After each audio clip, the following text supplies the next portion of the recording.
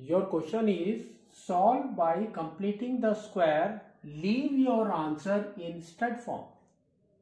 Now, so first we will understand what do you mean by a stud. Stud means just you have to leave your answers in your square root forms. That means square root. That is what is, this is the symbol for that. Now, so now what we will do, we will solve this. They have given you x square plus 4x minus 7, that is equal to 0. First what we have to see, up to the middle terms we have to see. From here to here.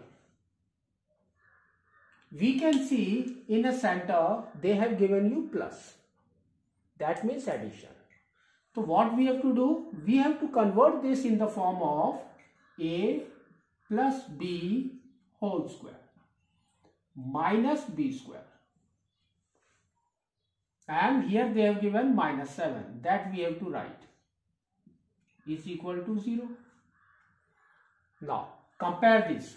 A just compare this with x square.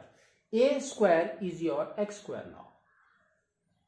A square is your x square.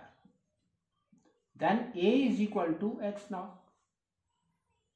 Now in between, if you solve this, you will get 2ab also.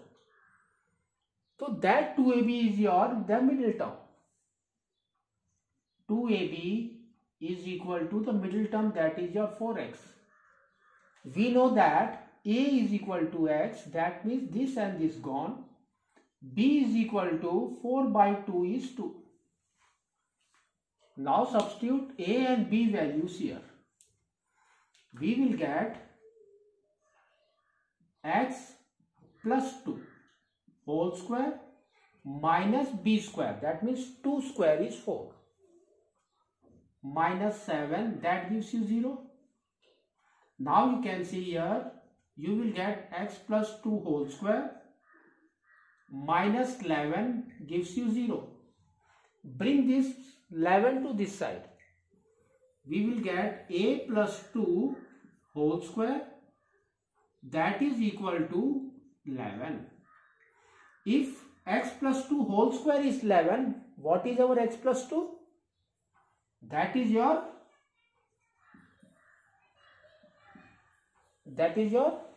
plus minus root over 11. Now bring this 2 to this side. We will get x is equal to plus and minus root 11 minus 2.